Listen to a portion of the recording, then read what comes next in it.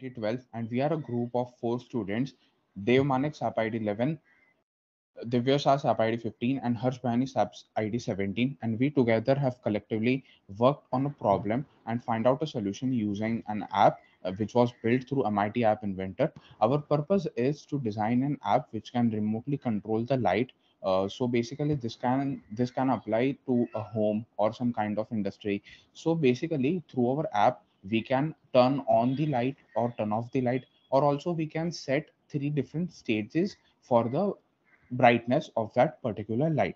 So over here you can see on the UI we have five buttons for on, off, and for three different level.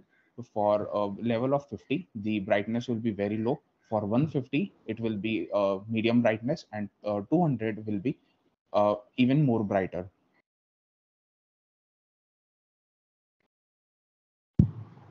Now coming to the code.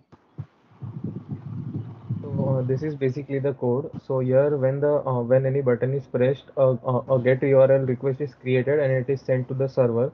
So this mechanism is this mechanism basically is valid for each and every block that we've created.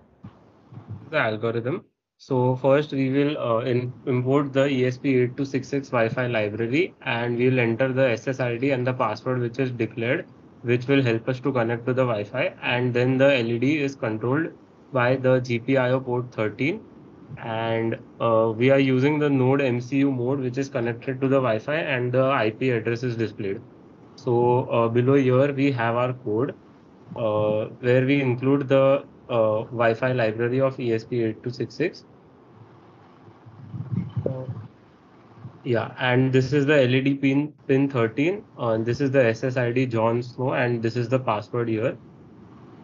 So the baud rate we have used is 115200, and this is the LED pin of the output. The LED pin will we write it as low, and then these are the statements which we print, and which will then display us that the Wi-Fi is connected and the server is also started. So then we can relay the information to the node MCU. Next thing that we do is, once the client is available, if the client is available, we continue. If not, we wait for a while until the client connects to our server. Once the client connects to the server, we wait till the client sends us a request, a string request, which was mentioned by Harsh earlier. Once that request is sent, what we do is we pass the particular request, and after passing the request, depending upon what kind of request it is, we either set the LED on or off, or if the PWM signal is given, we set the LED pin to that particular value. So once that particular request is sent to the server, that request is passed, and if the pass request is then sent to our analog using analog write function to our LED.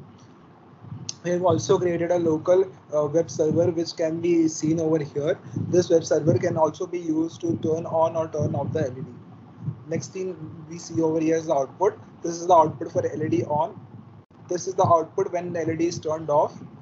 This is the 50 PWM.